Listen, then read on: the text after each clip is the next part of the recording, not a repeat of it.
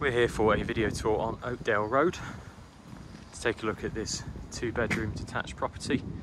Just starting off at the front here, we have a gate and path leading up to the main entrance door, and then lock-up double gates just to our left, which provide access to the generous parking. Space here for multiple vehicles, as you can see.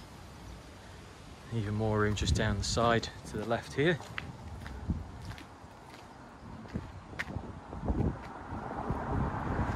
We also have access to a double garage which has an electric up and over door, and we'll see that a bit later on.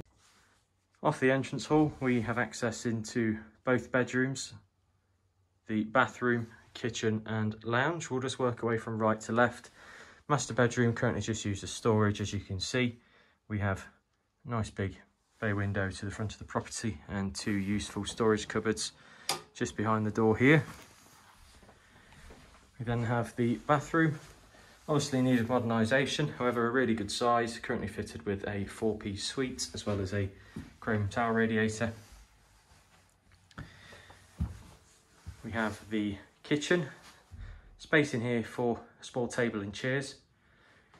Currently holds a range of base and eye level units. And we also have an access door here out to the patio balcony, which gives us a really nice seating area and lovely views as well.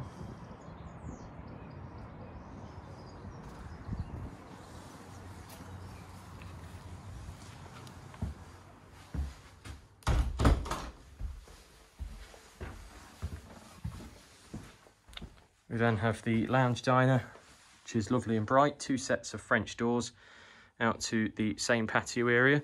We have a feature fireplace and the room's L-shaped just around the corner here, and we have plenty of space for a good sized family dining table and chairs. And finally, just before we head back outside, bedroom number 2. It currently has fitted wardrobes and space for a double bed. And just before we head into the garden, we'll have a look at the garage. Currently just used as storage, as you can see. However, plenty of space for 2 vehicles, as well as a small workshop area to the rear if required. And we have both power and lighting in here as well. To our right, we have access to the lower ground floor, where we have 2 initial storerooms. Again, both with power, plenty of potential. And just through this further door here, we have access to a kitchenette, with access into the back garden and a range of units currently, with a stainless steel sink. We then have the covered patio area, which has access to a further storeroom as well as a WC. Plenty of space here for a table and chairs. Really nice seating area which overlooks the remainder of the garden, which does require a bit of TLC, as you can see. However, nice and private, and a good size just stretches all the way back there.